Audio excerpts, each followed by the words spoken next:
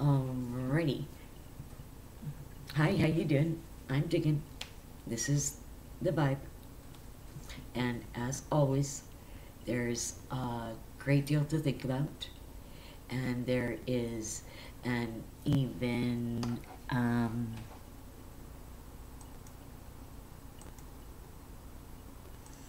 greater big deal, my bad, um, as to where to start and how much information you want to give out all at once. Uh, so funny how my thoughts, even though they pertain to this moment and the future, they ended up looking in the past, way in the past to the very beginning, um, um, literally. So we're talking about the Adam and Eve, because it originated there. So might as well go there. I'm going to keep hammering away at this. Um, I know there's 3 different bloodlines. It wasn't anticipated. There was supposed to be one, then there was 2, then there was 3. And on that moment, and now they're going to say 4, and so on and so forth, because everybody wanted a piece of the pie. They wanted uh, to create a reflective image out of their own DNA, their own gene. And I guess it would feed an ego. I don't see um, I don't see that being a an option really, even though it started out that way. For some, I guess it mattered. They were there to prove a point. So I thought to myself, okay, I'm going to make a really quick video here, and this is going to be about Cain and Abel. And as we go along, I hope that you'll be able to connect these videos and understand why I made certain videos and why they were significant. And the significance to this one here is how important it is. Like, we need to really bring it home here when the Lord said to the accuser that we know as Satan, and said, you know, he's going to bruise your head. You might bruise his heel, but he's going to bruise your head.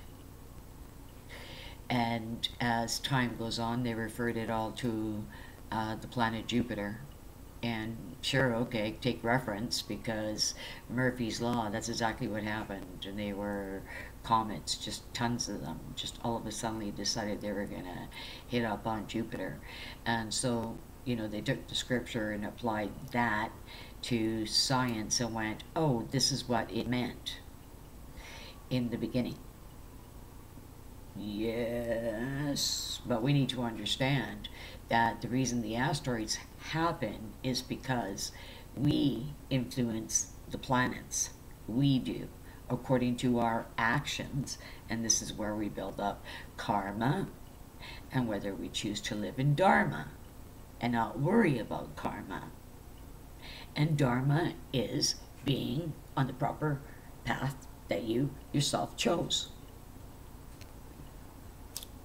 to incarnate, because now is the time where you got to experience your gift. Remember, you chose.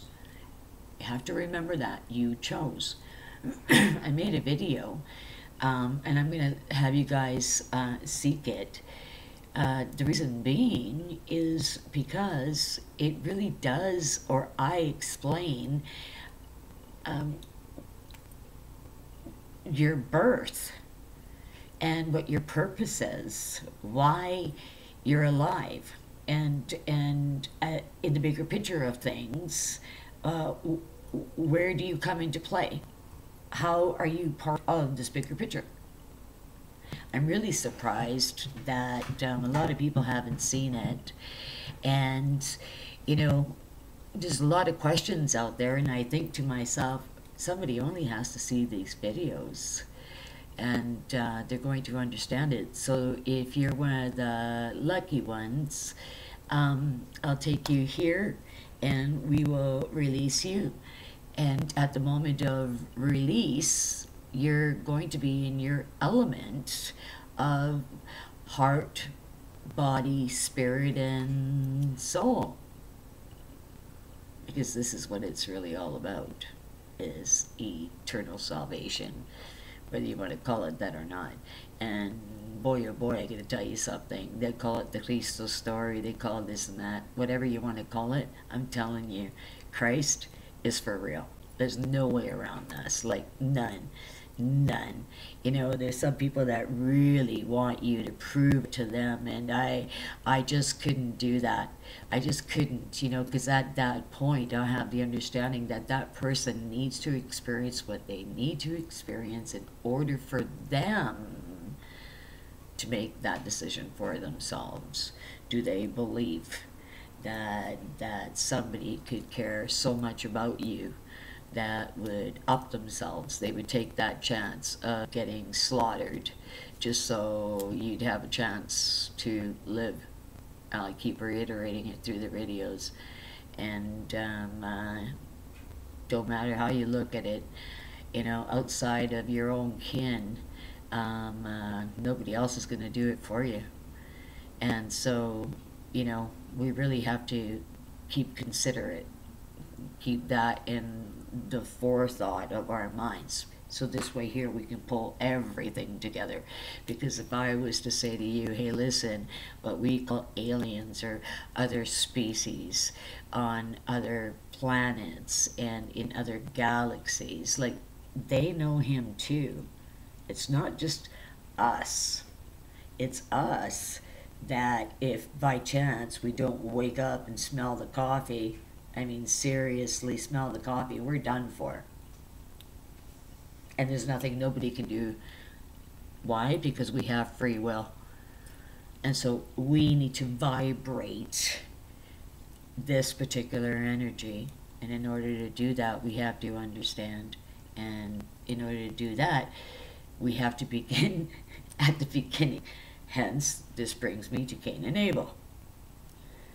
Okay.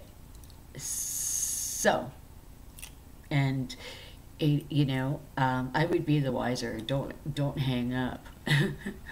Yeah. Okay, with this whole Abel had a preferred sacrifice in comparison to Cain. That sounds like a nice hog. And you have to keep in mind there again, even though she was impregnated with both seeds, that's right, with both seeds, okay, because that was the apple. And I know I mentioned this once, I believe, or maybe I haven't. I think just in passing, where I said he was relentless. I mean, she was sleeping and he was calling her name. It was like there was no getting away. He was relentless until Eve broke. He so wanted to prove that she would not die. What people don't know is that Adam just about died. So maybe I'll make this video after this here. Yeah. Okay. When Cain was born, it was obvious that Abel was Adam's seed and Cain was his father's seed. Now, where it came to Eve and Adam in particular, he did not begrudge Eve because, in his thinking, he allowed himself to be influenced. He allowed himself to get caught in that moment. So the fact that Cain was born, he too was accountable for Cain. And because of this, he stepped up as he did with Abel and declared him, okay, I'm gonna love you like I love Abel, and make a point of not showing specialty or bias toward Abel, because Abel was his blood and Cain wasn't, and all was good, you know, in the sense Cain really felt unloved and unwanted. Now, it wasn't because of Adam. Adam didn't make him feel unloved or unwanted. His mother certainly didn't make him feel unloved and unwanted, and neither did his brother Abel. It was his father. His father did come to see him, came to see him twice, and Cain came to the understanding and the conclusion that this war that he created, and he insisted on the battle till the very end, was more important to his dad than Cain was in himself a part of his dad. And so as a kid, he felt unloved and unwanted because his father pursued a war against God versus the blessing of a son, and giving to him what every father gives a son. Now, like I said, Adam was very fair. If anything, actually, Adam was harder on Abel because he wanted Abel to understand as Cain grew, he was slower. He was slower to learn. He was slower to respond. Even though he understood a concept, he constantly needed the reaffirmation in the form of direction and giving him praise and encouragement along the way. Where Abel just quickly learned. He quickly picked things up, he quickly learned, he quickly grew, and there was a vast difference between boys, a huge difference between boys. And Adam's heart went out to Cain again and again, going, he knew his dad wasn't coming around, and he said to him, look, I'm your dad, too. I mean, I'm here. Granted, this happened this way, but I'm here to love you. I do love you. I feed you, and I clothe you, and I teach you, and I hug you. Be open to the fact that I love you. You are as much mine as Abel is. You both are from the same mother. And I swear that was the only thing that kept him going until the day that he snapped. And that was when he had heard from our Heavenly Father, and he said, why would you give me empty seeds when Abel has picked out the best of his flock to honor me?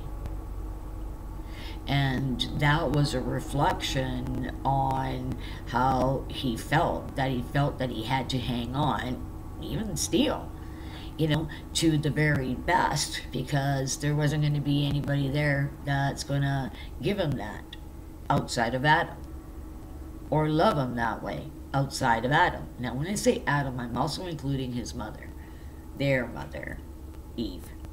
How we know her as Eve. Okay, now, the nice thing, is that as they were growing, they were very playful.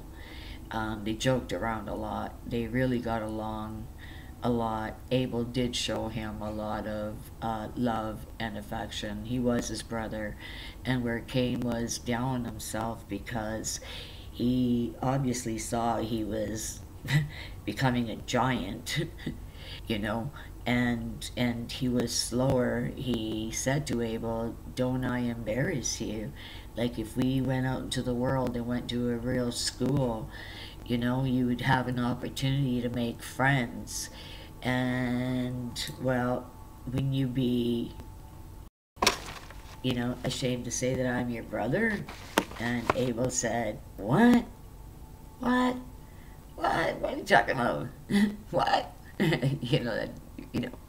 And now they left the Eden at that time, okay? The specific garden where whatever went down there, okay? Adam worked until the ground just could not produce food any longer. The ground had been so worked, their only choice was to leave the Eden, and because there was no more fruitfulness, that, you know, they made that choice. So they were leery in going out into the world because they knew that there was other living beings on the earth, but these living beings were not made from their God, from their creator. They were somehow made by others. Eve was scared of the lawlessness because their shenanigans could be heard, you know, throughout the heavens. Their echo, the echo was so loud. But there was no way to feed the kids and to keep themselves going. So they ended up packing up as much as they possibly can. They had a donkey, and they made their way outside of the Eden, because as God said, he left them. He left the Eden and said, "Okay, now you're going to work for it, for what you've done." And that was, you know, a lack of faith. And why would you choose the possibility of dying? Like, seriously. And Eve did save Adam. So, you know, that was a whole cursed action that, you know, looking at the bigger picture, they both understood when they say that they realized that they were no longer naked. That's where I'm saying they understood. They understood their actions, and they assumed the responsibility. And it was a hard life. It wasn't an easy life. It was a hard life. But they had children, and they loved their children. And rather than carrying a cross, they really tried to teach their children that you have to be earnest and have a relationship with God, with your Creator, or you're going to be doing exactly what He's doing, and that is working really physically hard. I mean, to the point where, you know, in today's society, OMG, yeah. You know, people get a scrape and it's like, I'm dying, I need stitches, wow.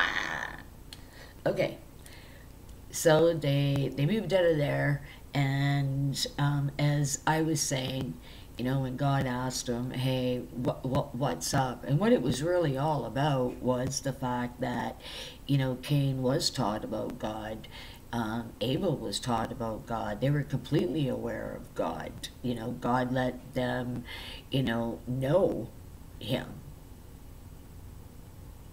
And it made it more the question when he said to Cain, "What's up? Don't you trust me to give me your best?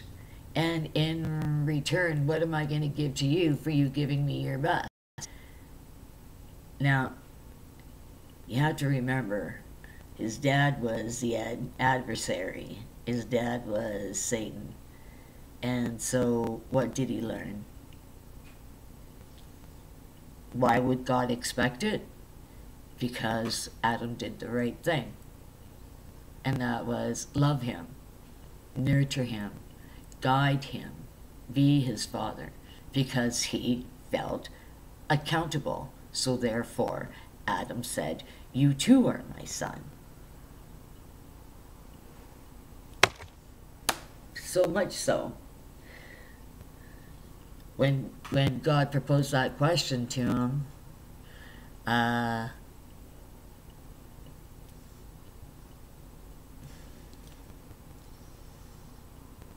he killed his brother out of a jealous rage. Just couldn't take it anymore. You know, a bad case of feeling sorry for myself. And the reason I'm saying that is because one gets it, but you can't make that horse drink, even though you bring it to water. And I do believe it is because the way that they had shown me, because of the seat, he was a lot slower. He was a giant. He was abandoned by his father, and the difference was just such a huge difference. I mean, after he lost it and he killed his brother Abel, at some point in time he wanted to die, but God wouldn't let him. So did Cain ultimately love Abel? Yeah, he did. Yeah, he did. And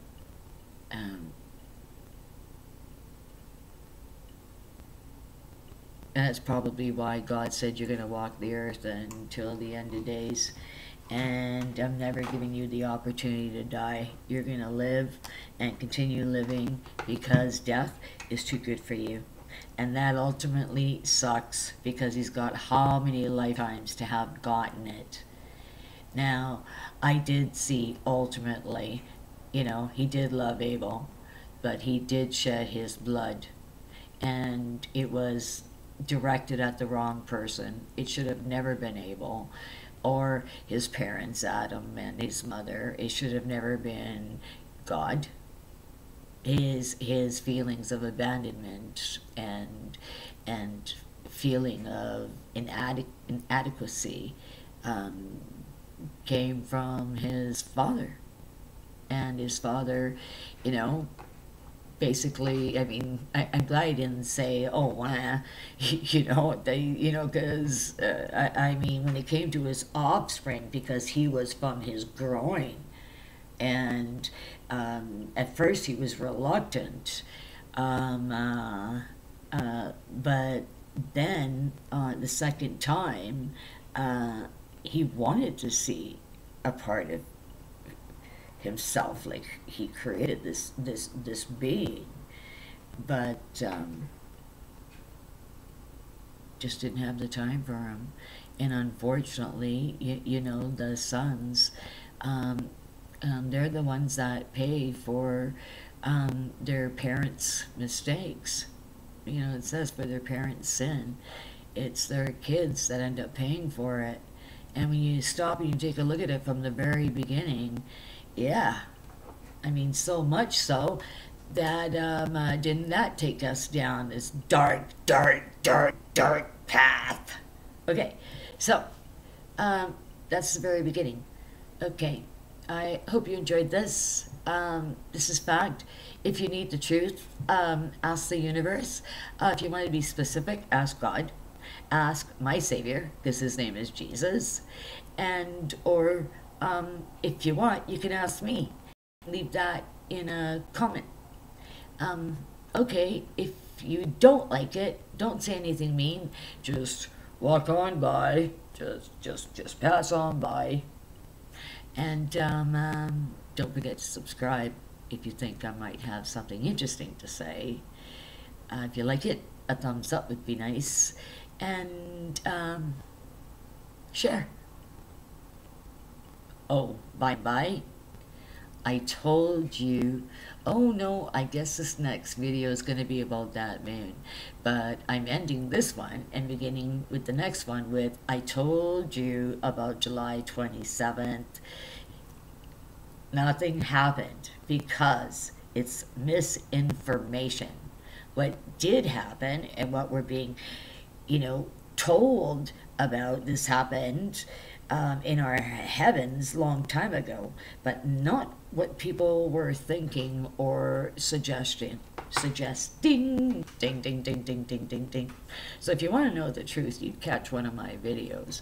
And if you wanted to completely go all the way, well, then we're going to broaden your horizons. And let's hope that we get you lifted and you connected, because the sooner that we all connect in one energy, and the sooner we start vibrating the way that we should, we're going to get rid of a lot of negativity. A lot of plans are going to unravel. Now, we've got this one chance. We got to do it right. I believe that was Joan Armour Trading. Okay, I bid you adieu. I love you, amore. I'm going to say, ciao, ciao. Ciao. Ci vediamo, ciao. Ciao.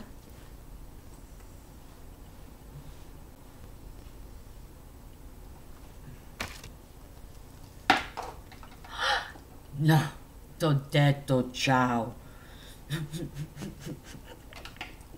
Non mi vuoi capire? Okay, I'll say it in English. Okay, that might make a difference. I'll say bye-bye. Bye. Bye-bye. Bye, amore. Ciao.